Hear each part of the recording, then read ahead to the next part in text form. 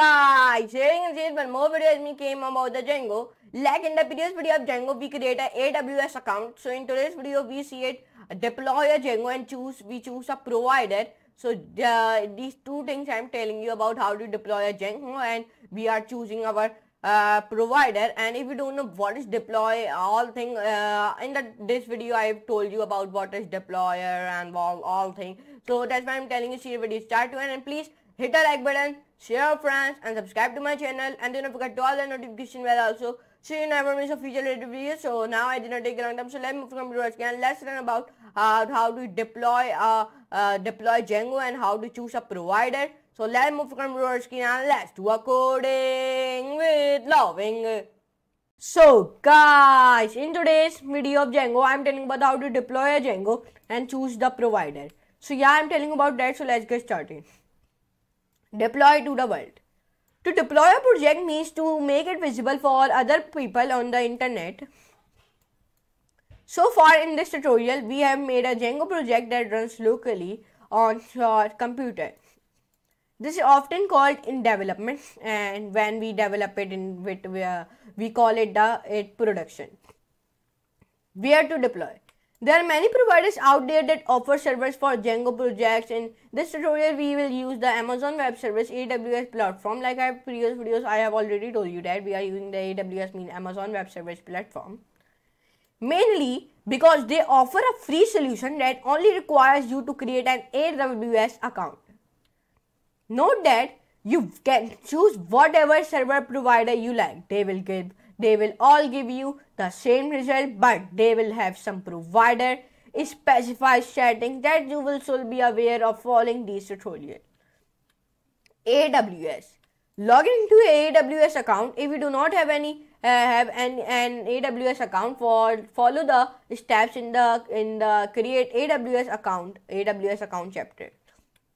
Like that. I have already told you that how to create the AWS account in the previous video, but if you don't know, so follow these steps. First of all, you sign up, and this type of an output has been come. Then AWS console. When you are signed in, you will direct it to the AWS console homepage like that. Elastic Beanstalk.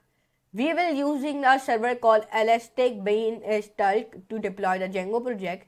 In the server field at the top, search for the Elastic Beanstalk and click to the start the survey. You write here. Here you will be write it in here. Let me show you where. Here you write it. Here you write Elastic like that. Here you write it. Then it will give. Then enter press. Then it will give the output. Now. This type of an output has been came, and this one thing will become about the here like that.